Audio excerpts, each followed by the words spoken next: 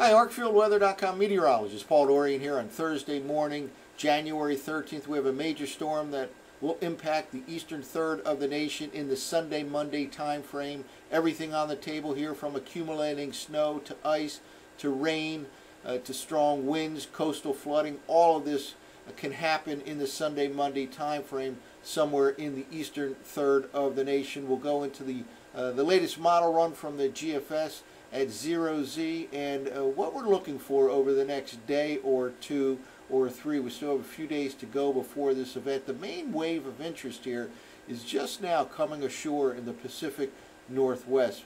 Computer forecast models tend to handle these kind of waves a little bit better once they move over the land mass, because there's better observing stations once you get on shore here. And this is a water vapor loop from the University of Wisconsin site, and right here you can see the spin in the atmosphere. This is the west coast of Washington and Oregon, and here is the upper level wave. That is the wave that will dive to the south and east over the next 24, 48, 72 hours or so, riding along in the southern branch of the jet stream, and it will help to spawn a storm in the southeastern states by Sunday morning or so. That storm then turns northeast and moves near the east coast. It still looks like it may take a little bit of an inland track once it gets to about the I-95 corridor region of the Mid-Atlantic region, and that may spare the immediate I-95 corridor with the heaviest of the snowfall, but still some accumulating front-end snow likely for D.C., Philadelphia, and New York City. And there's still time for this thing to shift to the east a little bit, which could make all the difference in the world for the immediate I-95 corridor region. I will say up front here that the ensemble runs for the GFS continue to show a little bit farther of a south and east track compared to the operational run. Sometimes that tells you that a trend will develop, leading the operational run more towards the ensemble run, and we'll see if that happens over the next couple of days. But again, the main wave is just now coming ashore in the Pacific Northwest. Well, let's now take a look at the vorticity field. These are areas in the upper part of the atmosphere that have kind of a rotation or spin, and they can lead to upward motion down at the surface level. In other words, these areas of vorticity can lead to surface low development, precipitation, and these are the areas of interest. Here it is, right here now, approaching the northwest coastline. This is the main wave of interest that will help to generate this storm system for the eastern third of the nation by the time we get into the Sunday-Monday time frame. Let's move forward from Thursday morning, and it does kind of team up with another wave up to its north. These two kind of combine, phase in together by the time we get to the early part of the weekend. Here we are by Saturday morning, and here is the main wave of interest here, moving from just offshore of the Pacific Northwest coastline to the south central plains by the time we get to Saturday morning. Then kind of swings through the southern states and starts to move to the north and east. With it, surface low pressure will develop in the southeastern states and then start to move to the north and east during the day on Sunday. Here we are all the way out to Monday morning, sitting right on top of the Mid-Atlantic region. Notice there is a little bit of energy behind it as well. The interaction between these two could have a role later in the upcoming weekend or the early part of next week. Now, another important factor here is that it'll turn progressively colder in the northeastern states Friday into Saturday, all thanks to high pressure building across the southeastern part of Canada. Today, a little bit milder than yesterday, a little bit above normal, but watch what happens here over the next 24 to 48 hours or so. Much colder air starts to pour into the northeastern quadrant of the nation, and really the eastern third of the nation enters in a cool down period from Friday going into Saturday. This is the 850 millibar anomaly map from the 0Z GFS model run for Friday night going into the day on Saturday right here. Saturday itself, a very cold day up across New England, even into the Mid-Atlantic region, way below normal for this time of the year.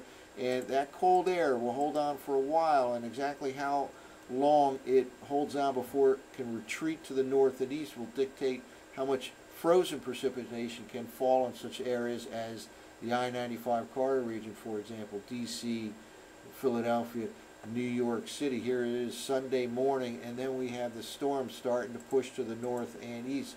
A warm, moist influx of air on the warm side of the storm to the south and east of the storm track. Colder air rushes in behind it immediately, and here all the way out to Monday morning, storm pushing up to the north and east, colder air behind it.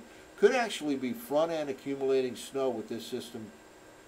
Places like D.C., Philadelphia, New York City, and then perhaps even on the back end, after the low pressure area pushes off to the north and east, cold air can wrap in behind it and change precipitation back to snow. Well, another map I wanted to show before we take a look at the surface forecast maps. This is what's called the precipitable water anomaly map from the GFS model run at 0Z, and the green indicates where it's more moist than normal. And just wanted to point out the reason this is such a has a lot of potential to put down a lot of snow is there's a tropical connection. We're going to have tropical, very moist air feeding into this storm system, and once that pushes to the north and west into a retreating Arctic air mass, some areas can get absolutely hammered by snow on the order of 1 to 2 feet. Right now it looks like maybe western Virginia, up across western and central Pennsylvania, maybe in the northeastern PA, western New York could be in that prime zone area for significant snowfall. Again, tropical connection here. Look at this fetch of air here coming all the way from the Gulf of Mexico, the Caribbean Sea, all the way up the eastern seaboard, and it will wrap into this storm system at the same time as Arctic air in this area right here. And with this kind of an influx of tropical air,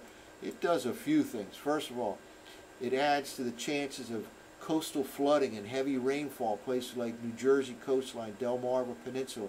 It adds to the possibility of high winds, maybe even potentially damaging wind gusts, onshore type winds, southeast winds, for example, that same region, the coastal New Jersey, Delmarva Peninsula. And as this warm, moist air overrides that Arctic air mass, it can certainly result in a significant snow event. Let's say portions right here of western Pennsylvania, central Pennsylvania, maybe even all the way up into western New York State. Let's draw this again with a pencil marking here. It's a little easier. I think right now the heaviest snow looks like it's destined for this kind of territory right just to the west of Washington, D.C., maybe 30, 40, 50 miles to the west of D.C. They'll get significant snow as compared to in the metro area itself. But western Virginia, western Pennsylvania, central Pennsylvania, maybe all the way up into the Poconos, western New York State right now could be in the prime zone for the heaviest snowfall. Of course, it's 3 days away, 3+ days away. This could shift one way or another. And again, tropical moisture feeding in to this retreating Arctic air mass into the Mid-Atlantic Northeast, at least the interior Mid-Atlantic and northeastern part of the nation. Well, let's now walk through the surface forecast maps from the 0Z GFS. Again, a mild day today in D.C., Philadelphia, New York City. High temperatures this afternoon in the 40s. But that's a short-lived warm-up. We start to get a stiffening wind on Friday. One storm we've been talking about that should stay off the East Coast continues to look like it will stay off to the East Coast, but colder air starts to push in on Friday. And it's pretty stiff north to northeast wind here throughout the eastern states. And with this key player here, high pressure building into southeastern Canada, by the time we get to Saturday morning, you'll have a strong high across southeastern Canada. You have very cold air pouring down the Appalachians into the Mid-Atlantic region, the northeast U.S., many areas up across New England, single digits by the time we get to Saturday morning. Then we push forward. Here comes this development of the storm. By the time we get to Sunday morning in the southeastern states. Again, we mentioned up top that this major storm system will have everything you could think of. accumulating snow, freezing rain, sleet, rain, some of it heavy, strong winds as well. And here we go, we got all these colors here representing all of the above. Snow in blue, freezing rain, and sleet in pink and purple here, heavy rain in yellow, and plain rain in green here.